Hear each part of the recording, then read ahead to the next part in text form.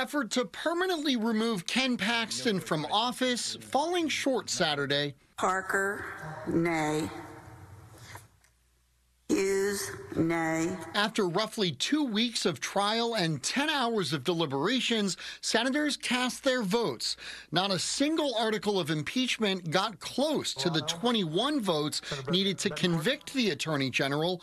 Only 2 Republicans voted for some of the most serious charges. Paxton himself did not attend Saturday, but his defense team praising the vote, returning the AG to his position. This should have never happened, and I want to thank the court for giving us a just trial on behalf of Attorney General Ken Paxton.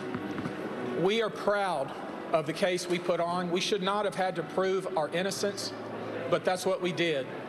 And we believe that the court reached the right verdict. Despite failing to get a conviction, House managers defended the earlier decision to impeach Paxton. This trial painted an accurate and clear picture of an out-of-control attorney general who refused to listen to the desperate warnings of his conservative lawyers that he had entrusted to help run his office. Lieutenant Governor Dan Patrick criticized House leaders for bringing the charges and called for a constitutional amendment to change the process. The Speaker and his team rammed through the first impeachment of a statewide official in Texas in over 100 years while paying no attention to the precedent that the House set in every other impeachment before. We owe it to future legislatures to make these changes.